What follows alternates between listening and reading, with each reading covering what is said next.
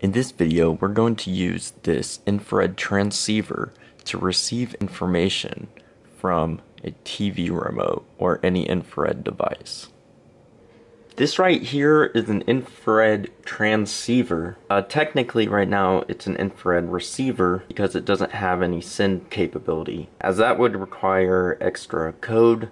This came with a default code and you can edit that if I could actually find the code for it. So what this does is receive infrared signals. For example, that could be from a remote control. Every time you push a button on a remote, there's an infrared light in the back. And because this is through a camera lens, you can actually see the light.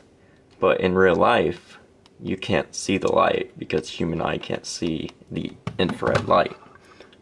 But the infrared light, as you can see, kind of goes in a certain frequency to transmit a specific code. So right now I have it connected up over a UART cable. The wiring is very simple.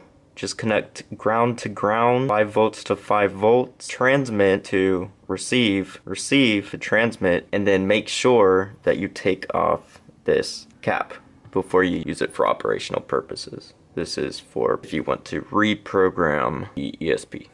When you're setting this up, you want to make sure that the baud rate is set to 115200, and I'm just using a serial monitor that comes with Arduino. All I'm doing is going to Tools, selecting the port number for the TTY USB adapter, and then you go to Tools, Serial Monitor, and that is where you can get the data from. And you can see I could use a controller and you can actually see the key codes that are being pressed. I'm not sure exactly what all of them mean, but you could easily correlate each code to each button pressed. 2FO for this specific button.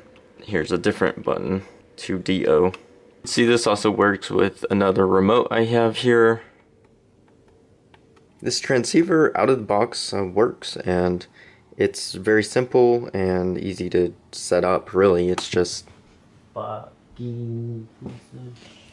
This was just to show you quickly what you can do with a transceiver module like this for infrared. I hope you liked this video. This product was sent to me by IC Station. I'll leave a link in the description. Thanks so much for watching.